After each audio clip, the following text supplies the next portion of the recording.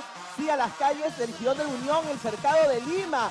Habló el pueblo, conozcan conmigo el metiche, el top de los más infieles de la farándula. ¡Vamos a verlo! ¿Cuándo no? A ver.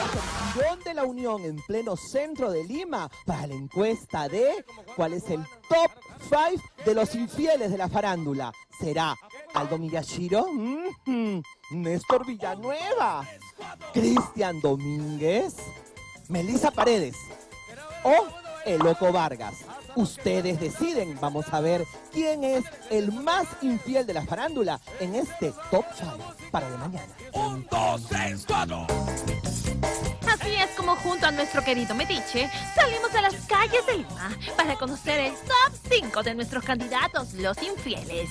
Así que tomen lápiz y papel y que comience el juego. Señora, por aquí, ¿cuál de estos 5 personajes, Aldo Miyashiro, el Loco Vargas, Melissa Paredes, Néstor Villanueva o Cristian Domínguez le parece a usted que es el más infiel? Tenemos un top 5. Néstor Villanueva. ¿Y por qué Néstor Villanueva? Le ve que es bien coquetón, aparte de que puede tener su sinceridad, pero ya ha tenido comentarios, ¿no? Segundo lugar, ¿cuál de ellos sería?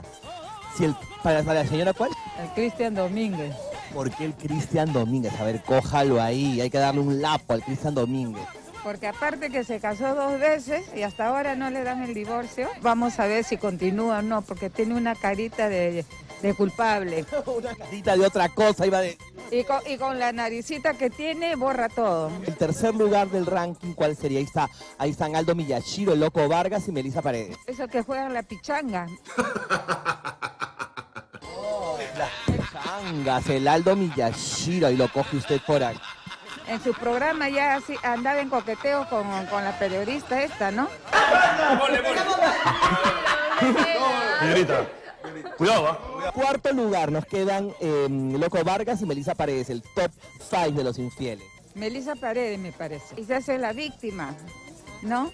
Pero el bailarín también tiene culpa, porque sabiendo que ella era casada, andaban en coqueteo ya en los bailes. Y el último lugar sería el quinto lugar para el Loco Vargas. Bueno, recordemos que Loco Vargas engañó a su esposa Blanca Rodríguez con Pilsa Lozano. Pilsa, pero ese fue un amor en secreto.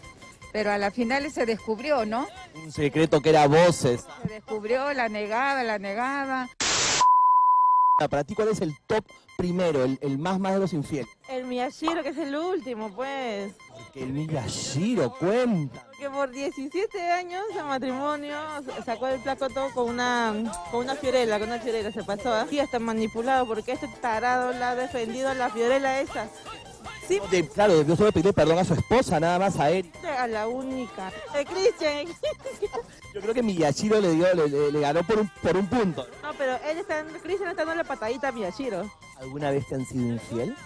Que yo sepa no me han descubierto.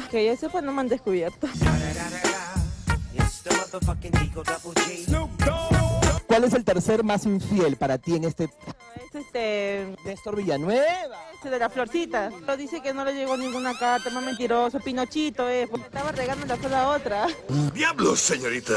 Cuarto más infiel, Melissa Paredes. Ah, pues la Melissa. Estaba en Miami, fotitos, ahora está en Chorrillo con la foto. En Agua Dulce, para nada. Nada más, ¿dónde más va a ir con la plata del Tan miso el gato activado. No sé si será activado, pero a que no activa ni la plata. ¿Qué va a decir? En el quinto lugar, aquí Juan Manuel Vargas. Oye, Loco Vargas. Este también tiene una historia tremenda de Atilsa. 1, 2, 3, 4. Por supuesto, esta competencia sí que está reñida y no podía faltar la opinión de los caballeros. ¿Cuál de estos 5 es el primer más infiel de la farándula, según tu opinión? La verdad que esta pregunta está de masa.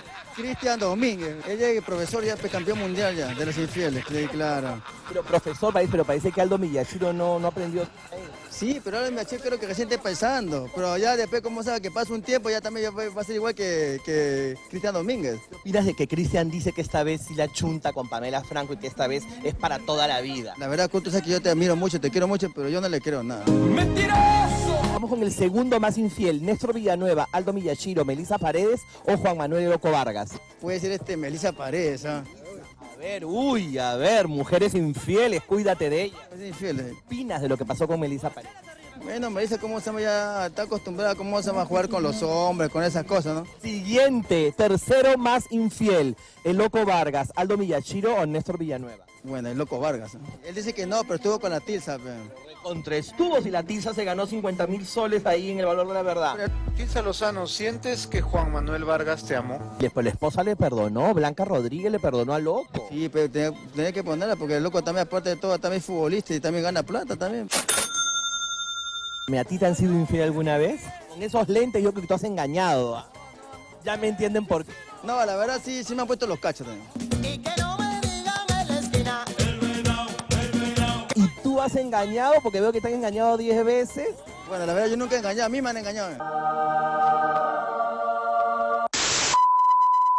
Esto fue nuestro top 5 de los infieles de la farándula. Ten mucho cuidado, porque el siguiente infiel podrías ser tú. Las cámaras de mañana están activas. Oye, la gente contenta ha respondido, ¿no? ¿Te diste cuenta que la... Chapando su fotito ahí para ponerlo Adriana,